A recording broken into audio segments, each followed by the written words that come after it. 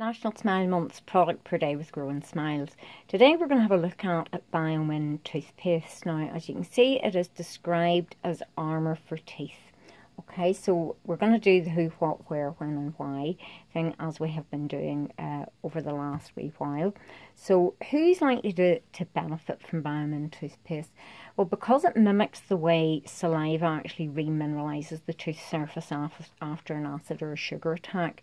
BioMin remineralises the tooth surface, and it's beneficial then for anybody that suffers from sensitivity, is at risk of acid erosion, any sort of enamel protection. So again, it may well help with preventing tooth decay and cavities. So when would you actually find that? So somebody has recession, you would find that you've got maybe a sensitivity relating to recession. If you've got a dry mouth problem, again, you need to up the amount of protection that you have in your mouth. Likewise, toothbrush abrasion, you might be finding that you've been scrubbing your teeth and the necks of your teeth have got sensitive and sore. And this is suitable for all those individuals. It can be used by adults and children, and it delivers a continuous protection of calcium, phosphate and fluoride over a 12-hour period. So it delivers a very low level of fluoride for 8 times longer than traditional fluoride toothpastes. Now, it was developed in the UK by scientists at Queen Mary's University and Imperial College London. What they did was they looked at bioactive glass materials and how they actually can harden the tooth surface and increase protection. So anybody that's familiar with Sensodyne Repair and Protect, they use Novamin, and Novamin is a bioactive glass. What they use in BioMin is fluoride phosphosilica, and that helps to harden the surfaces and helps protect them. Because of the way it actually is active, it uses a lower level of fluoride. So there's less than 600 parts per million of fluoride in a toothpaste. So normally people would be recommended something over 1350. But because of the mechanism and how this bioactive glass works with the fluoride remineralising tooth surfaces, they can use a much lower level of fluoride. So it releases this fluoride calcium phosphate, which combine to then mineralise the tooth surface by forming fluorapatite. Now, if any dental professionals will know that what you're always aiming for is to develop a fluorapatite surface because it's harder and more resistant to acid and sugar attacks. So how that works is the glass particles stick to the tooth surface the same way as a glass iron or cement, which is often used in restorative and filling materials within dentistry.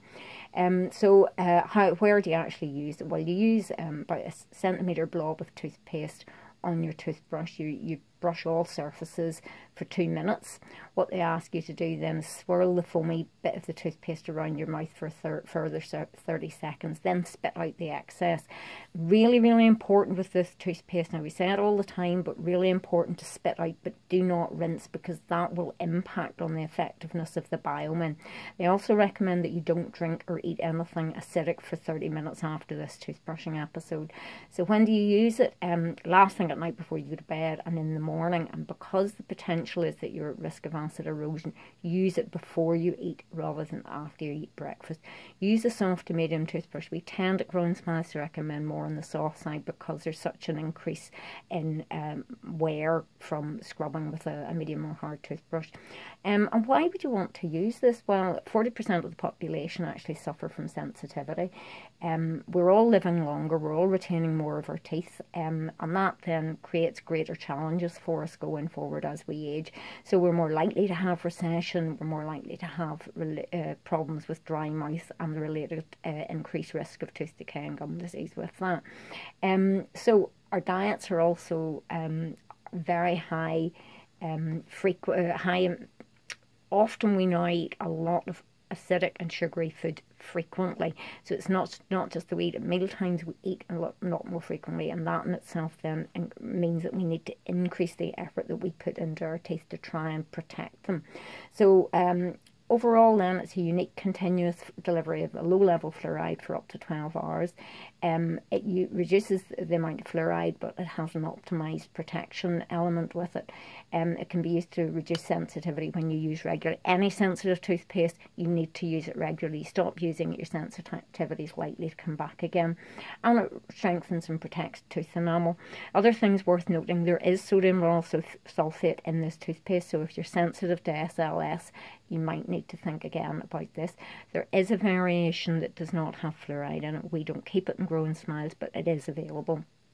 So what you want to do is remember brushing at least twice a day, lasting at night one other time in the day thoroughly.